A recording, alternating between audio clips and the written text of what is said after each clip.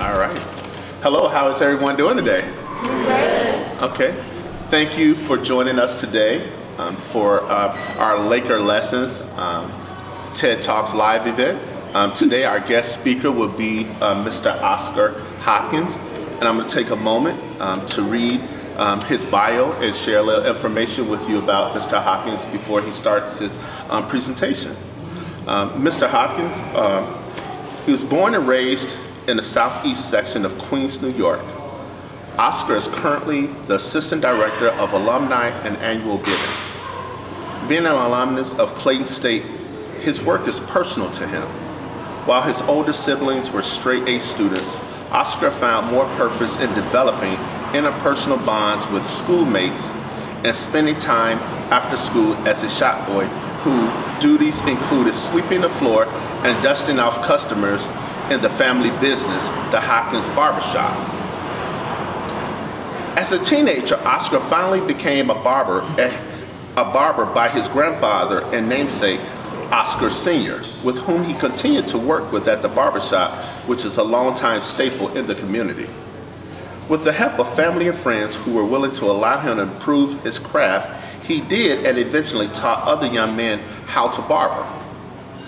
After attending Jamaica High School, he enrolled at Medgar Evers College in Brooklyn, New York, but soon found the demand for the barbershop increasing and withdrew.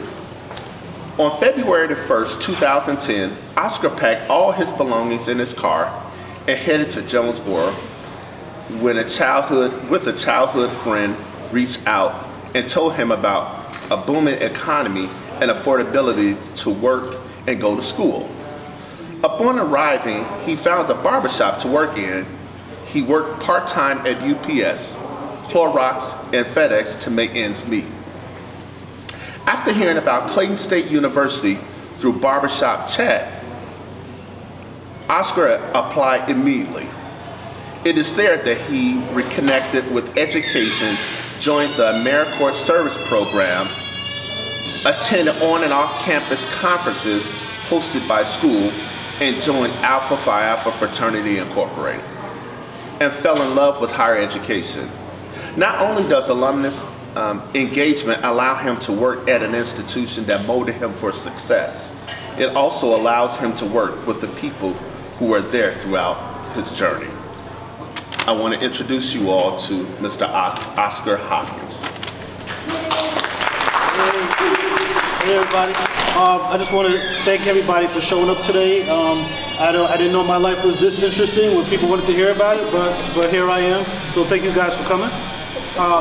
The name of this I chose is We've Come This Far by Faith.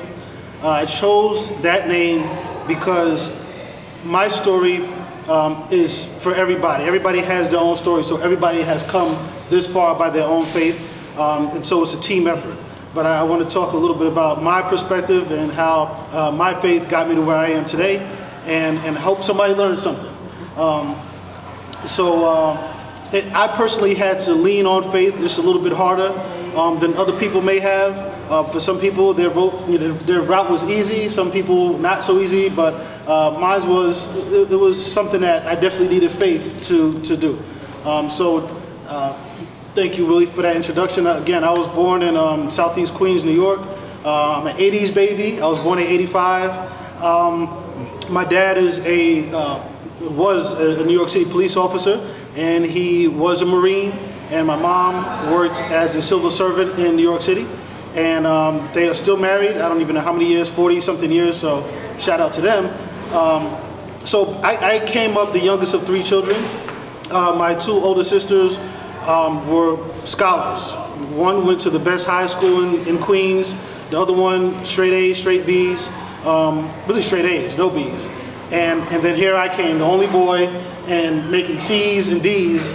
And the moment I made a B, that was like, wow, let's celebrate. Let's take him out to dinner. He made a B finally. And so I had a lot of comparisons being made to, between me and my sisters. And my cousins, they all made A's and B's too.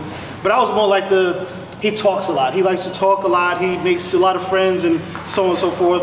And so academics wasn't really my forte. Homework, did it the morning of, if I did it at all. always apply myself at the last minute. So that was, elementary and junior high school. I went to Jamaica High School. For those of y'all who watch Raising Cannon, I don't know if y'all watch Raising Cannon, but Jamaica High School, set in Jamaica High School, the #1 most dangerous high school in New York City at the time. And I don't know why, but a lot of people took that as a badge of honor. Like, we go to the most dangerous high school, wow. But for me, it was like, just, stay on a straight and steady course and you'll get out of here alive. And so I did. I made a lot of friends, but again, academics wasn't my priority. At the time, I was about 14, 15. I was working at my grandfather's barbershop in Queens. It's called the Hopkins Barbershop. And I used to sweep the floor. And I used to dust people off when they got their haircut. But as I watched people make money by cutting hair, I sat down with my grandfather and said, "Papa, I want to learn how to cut hair." And he said, "You sure?" I said, "Yeah, I want to learn how to cut hair, Papa." So he said, "All right, just watch me." So I watched him, watched the other barbers, develop my own style. And I thought to myself, well, I'm not making A's and B's, so I'm not my parents' favorite child right now. But maybe if I learn how to cut hair, my grandfather will be proud of me. So I have somebody that can be proud of me. So I learned how to cut hair. After school, go straight to the barbershop. Wasn't thinking about homework, wasn't thinking about studying. Straight to the barbershop, cut hair. So I did that for a while, earned some good money as a teenager. But my grandmother always told me, make sure you get your education. I don't care what you do, make sure you get your education. And so that always played in my mind over and over and over again. But when you're in the barbershop and you're the owner's grandson, everybody's telling you, you're going to be the next up, you're going to take over, you're the heir to the throne, so on and so forth.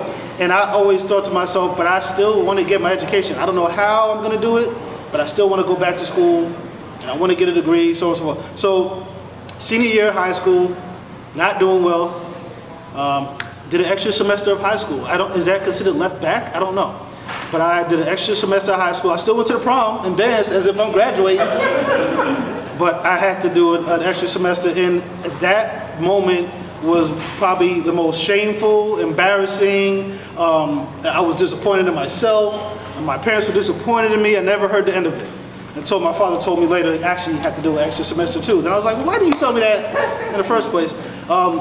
But it was a wake-up moment for me. So then I thought to myself, well, if I'm not going to excel in school, I got to do something. So I kept honing my skill as a barber, cutting hair, learning how to do the crispy lines and the fades and everything. So, but to try to keep up with the Joneses, I still went directly to college.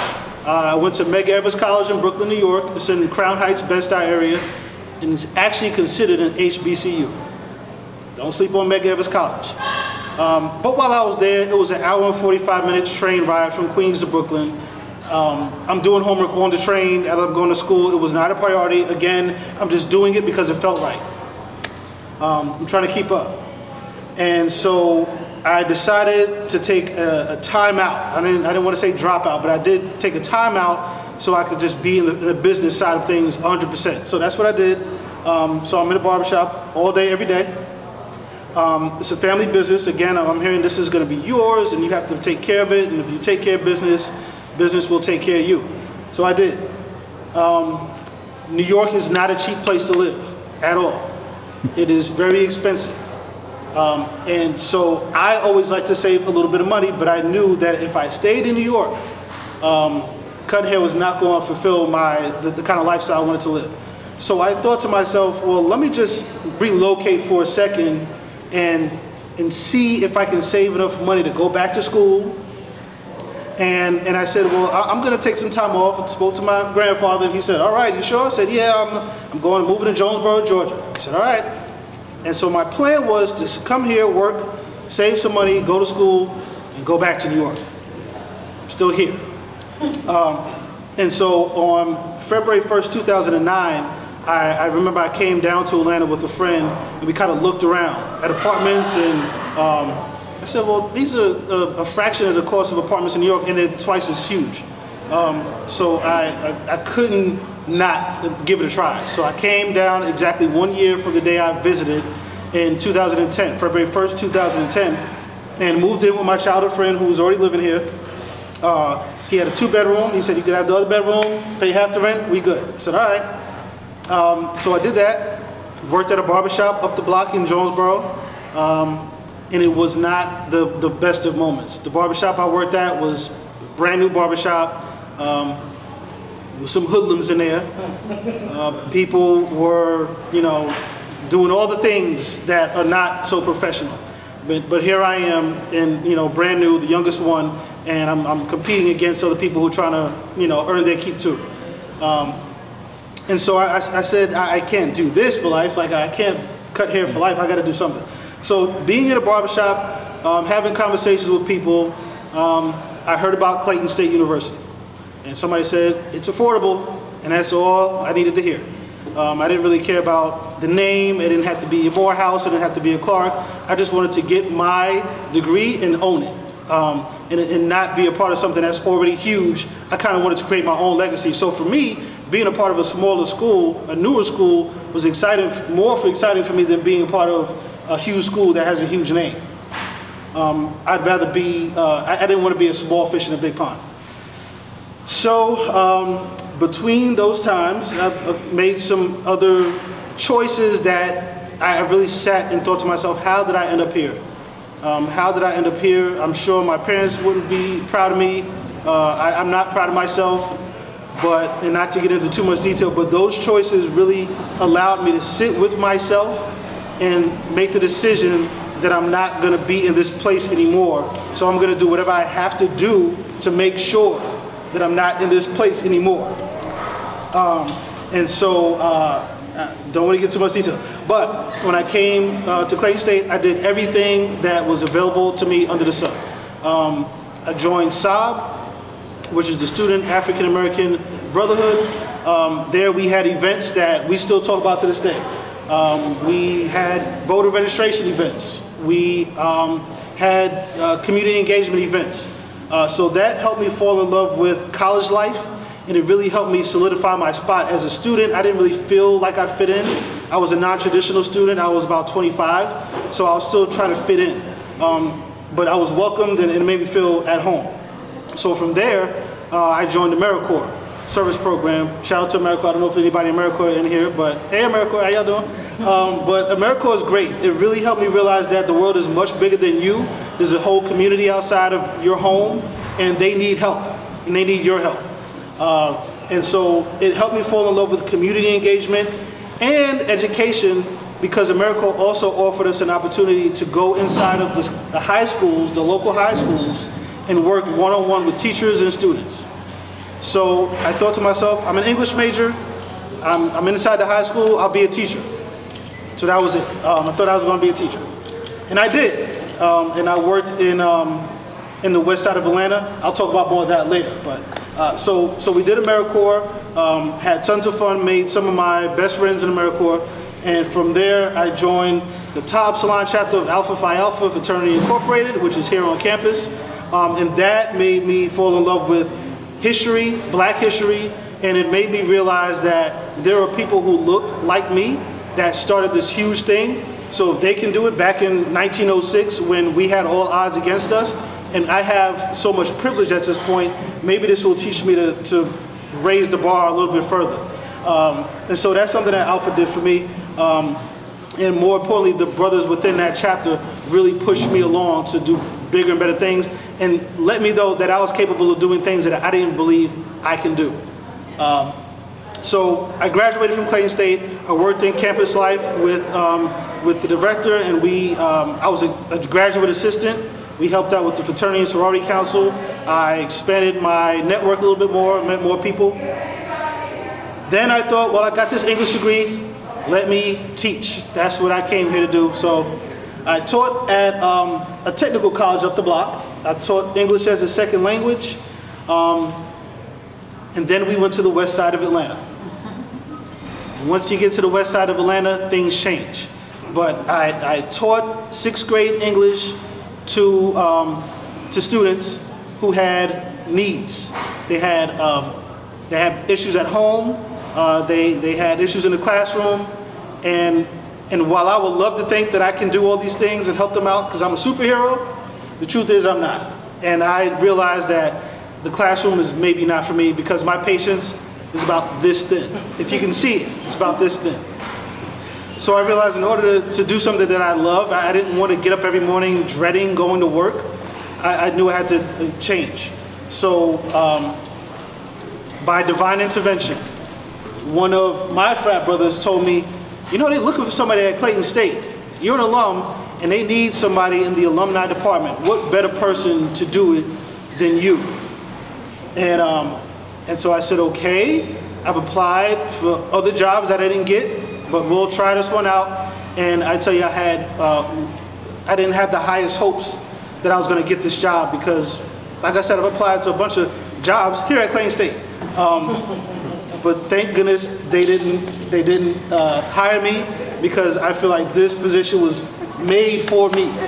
Okay, and so I'm here in the alumni engagement department, and I find that I have a purpose. I work with the alumni board. The alumni board are comprised of people who I looked at as mentors. Tiffany Burston is somebody I worked with in campus life while I was a student.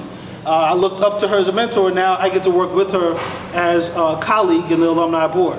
I'm also meeting more people in the alumni board who we have this thing in common of just graduating from Clayton State. We know how much of a small, intimate community we have, and if you have that in common, then we immediately have that bond. So I get to work with the alumni board. I get to work with the Young Alumni Council, which are comprised of people who I went to school with. We were students together. Somewhere along the line, we disconnected and did our own thing and went our own separate ways, but we reconnected through the Young Alumni Council, which makes me very, very happy. I'm proud to say we have a future alumni network, which is now students who are bridging the gap between student and alumni. I'm very, very happy about that, very excited. We've been doing some great things, and we're gonna have more things to come. And we've been doing community service. We have social events. We just recently had a Braves game where we had tons of alumni come out, had the best time of our lives. Faculty and staff too. But for the most very recent thing that I'm very proud of was last week, it all came together for me. We had a campaign called Give for Greeks. And I caught headache after headache after headache meeting with those Greek folks because they're very strong-willed and stubborn and hard-headed, but we made it work. And we raised over $17,000 in a period of 48 hours with over 300 donors. And it far exceeded our expectations. So I'm very glad that we did that. So if I can leave one thing or two gems, I would say, find your purpose, find something that you love to do, find something that when you get up in the morning and you realize it's time to get dressed for work, you're not dreading the process of going to work, you're excited. When we have alumni board meetings, I'm excited, I can't wait to go. I mean, yes, we have free food and it's usually really good food, but I look forward to working with the board members, hearing their perspectives, hearing how we can make this institution a better place. And meeting with the Young Alumni Council, so looking at it from a young alumni perspective, finding out what this school needs and how we can make it a better place through a young alumni perspective, and now through a student perspective, or as I like to call them, a future alumni perspective. So find your purpose, find something that you're excited to do, trust yourself, and these are some gems that my parents taught me with, and this is how I navigated life with this moral compass. Is to trust yourself. My grandmother always told me no matter what you do, she said, even if you clean toilets, be the best person at that job. So be the best at whatever you do. Trust yourself. Be comfortable with yourself, which means that when somebody tries to tell you that you should do something that you know doesn't align with your morals or your spirit doesn't feel it, it's okay to say, no, not gonna do that. Not going to do it. They might get mad, they might get disappointed, they'll get over it. But as long as you're comfortable with yourself, you won't follow the crowd. You'll lead the path. If it don't feel right, it's because it isn't right. So a lot of times it goes back to trusting yourself. People will get you to try to do things that is right for them, but might not be right for you. If it's not right for you, if it doesn't feel right, it's because it is not right. And that's pretty much it. That's my story. I don't really have a huge, gem to drop, but I just want to say thank you guys for coming out to listen. And if anybody has any questions, I'm willing to answer them.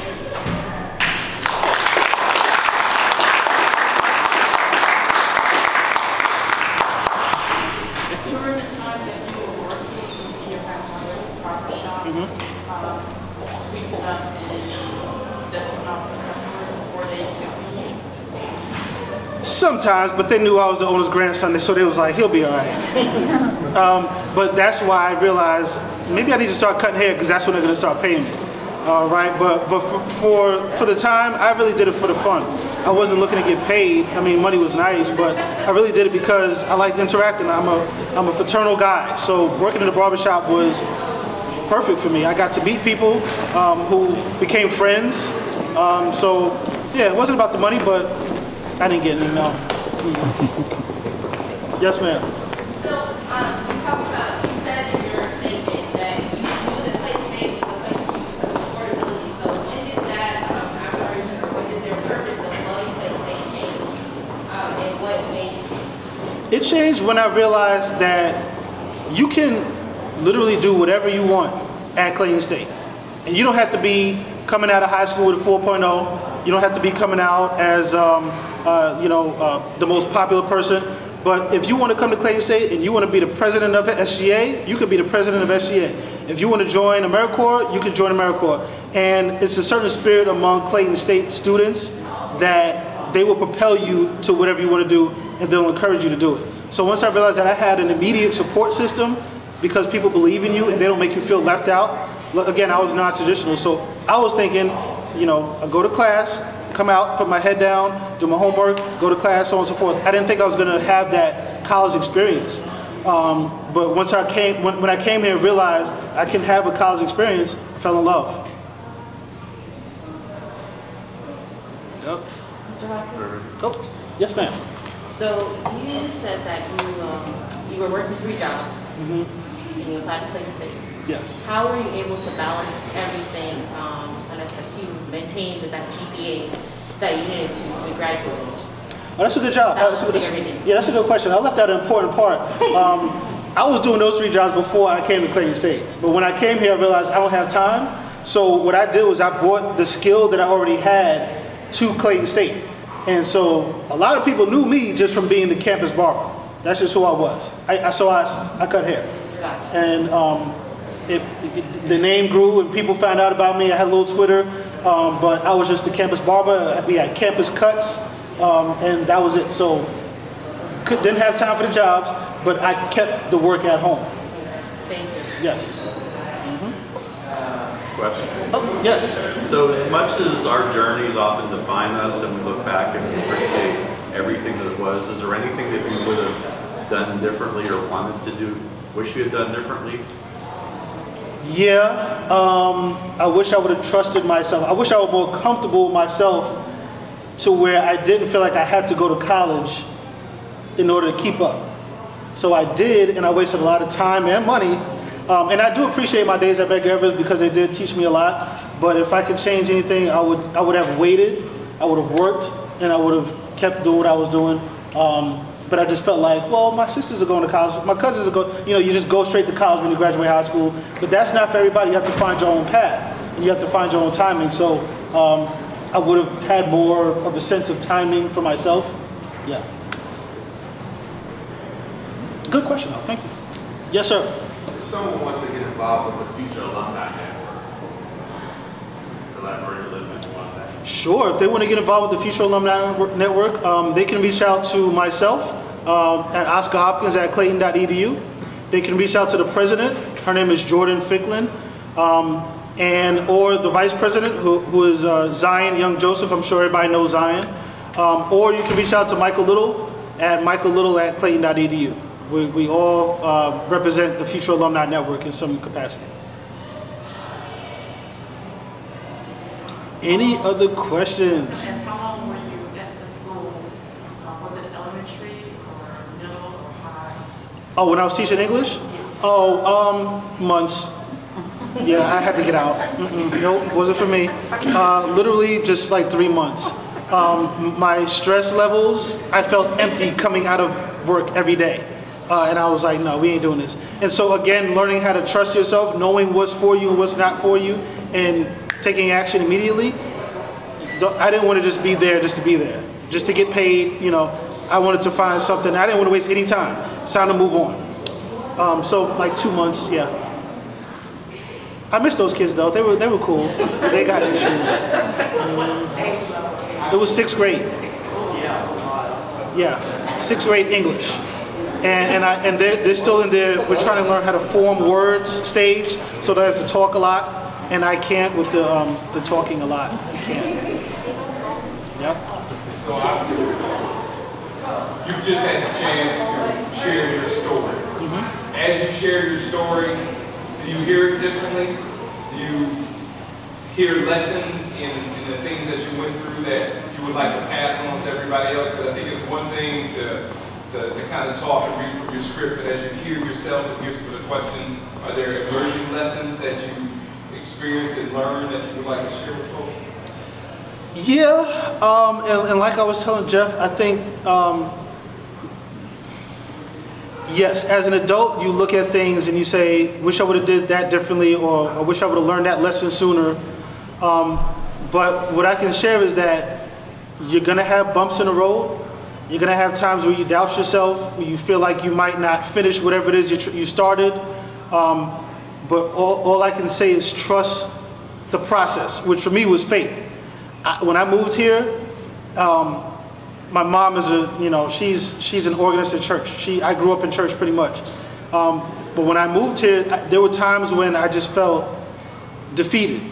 I thought I was gonna have to move back home. I'm broke, I'm borderline homeless, I have no money, I'm driving around without insurance because I have to get around, but and I found myself one time in a Spanish church, and I don't speak Spanish, but it was something about the energy and just believing that there's a higher power and believing that there's a higher purpose for you. You might not even know what that purpose is, but somebody does. So just holding on to whatever faith you have and using that to propel yourself. Because sometimes all you have is faith. And at one point, that's all I had. I literally didn't have anything else.